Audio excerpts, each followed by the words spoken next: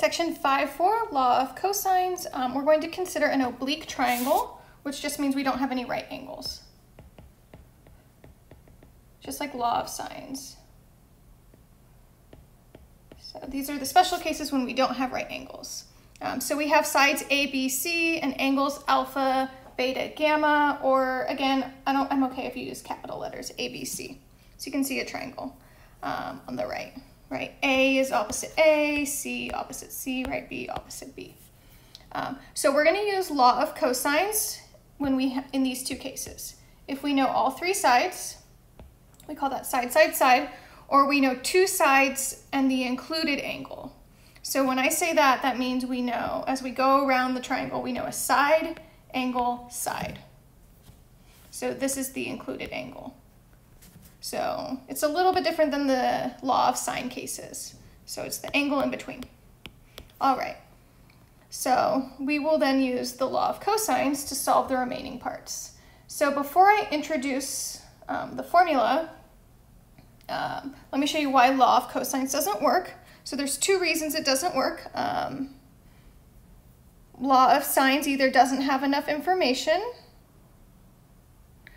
or sometimes we have issues with the supplement, and law of cosines can kind of solve for those angles. And so let's see what I mean by that. So consider sine of 30 and sine of 150. So 30 degrees is in the first quadrant, and then 150 is in the second quadrant, and it has the same value for sine. They're both at 1/2. But if we were to type sine inverse of 1/2, sine inverse of 1/2 on the calculator tells us 30 degrees because that's the value that's in the range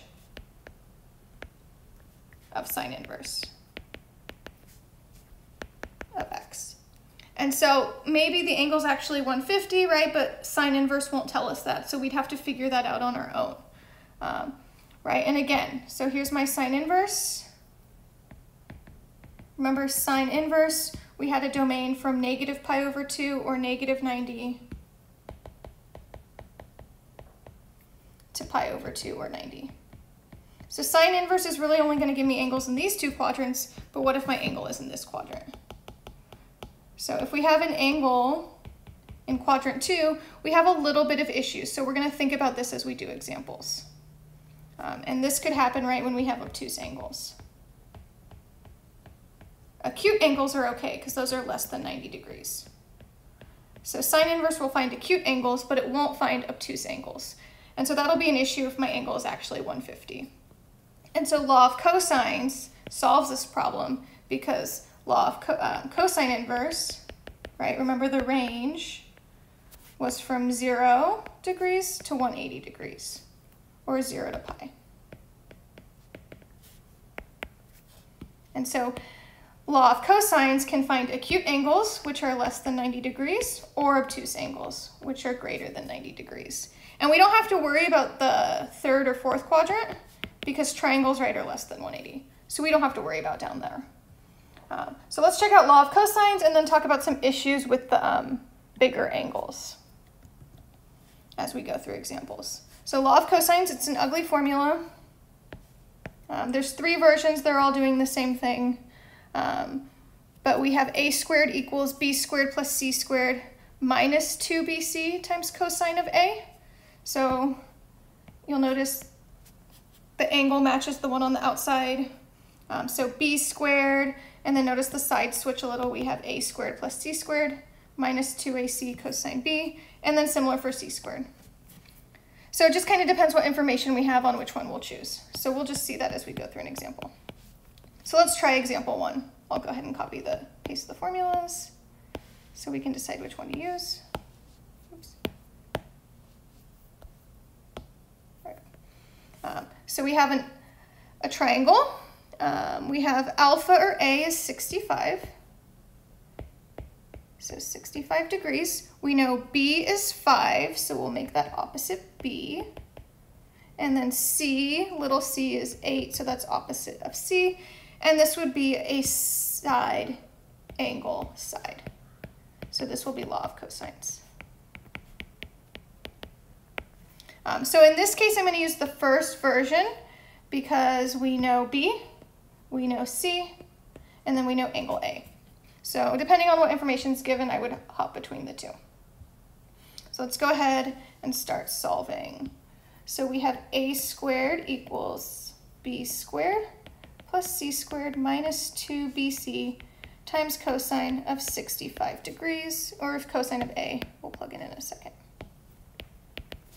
So we get 5 squared plus 8 squared minus 2 times 5 times 8 times cosine of 65 degrees.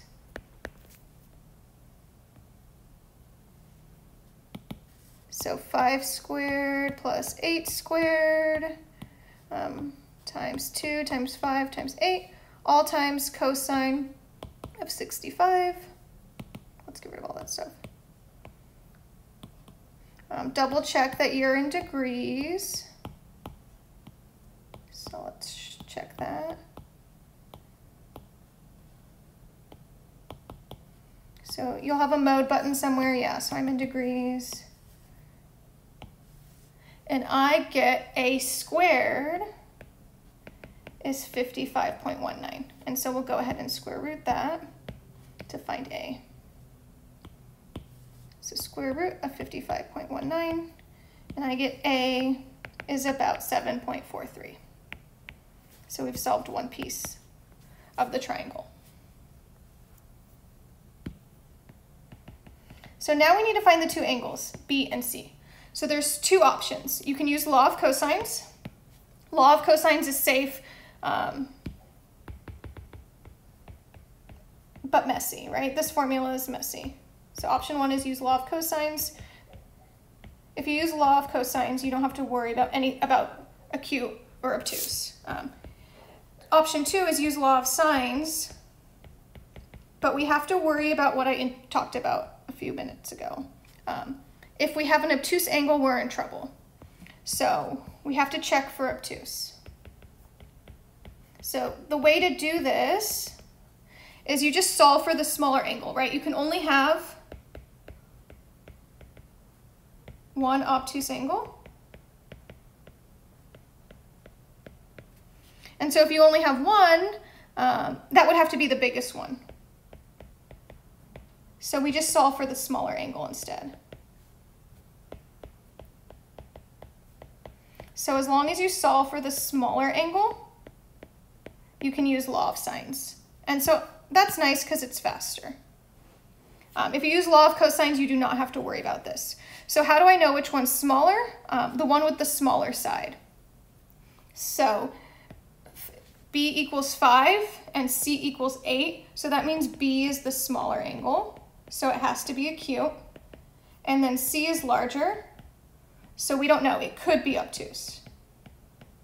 So we can't use law. So we're not going to solve for C. We're going to solve for B instead, because then we don't have to worry about this issue here.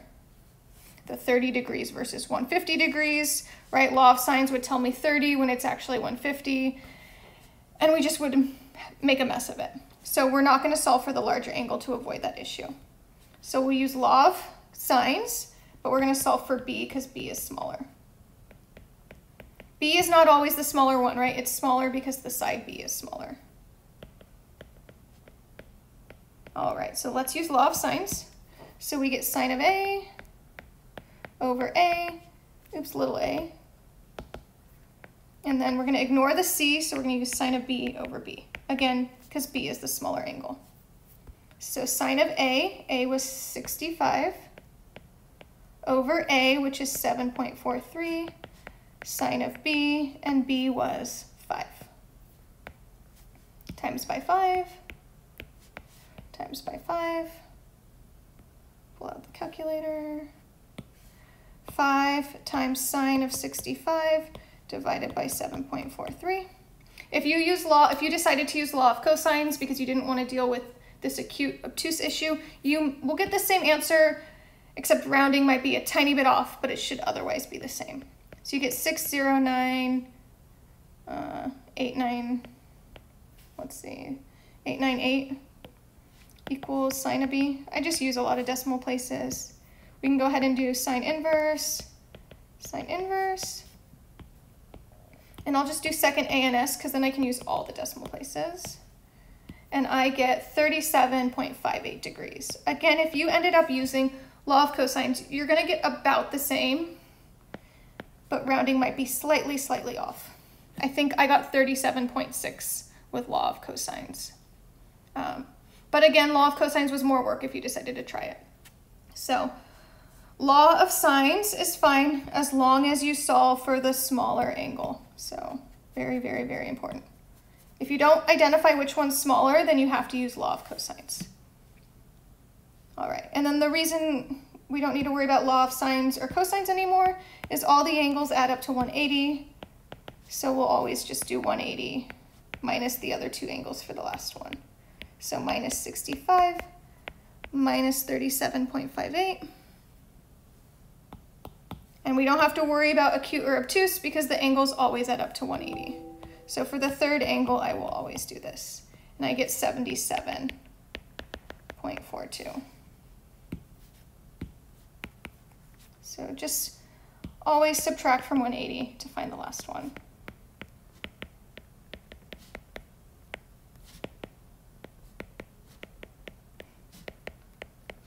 And so it ended up, this one is also acute because it's less than 90 degrees. So it wouldn't have been an issue in this problem, but we wouldn't have known. So solve for the smaller angle if you continue with law of sines. If you don't want to worry about that again, just use law of cosines. It's just a little bit more work mathematically. So I'll see you back for example 2.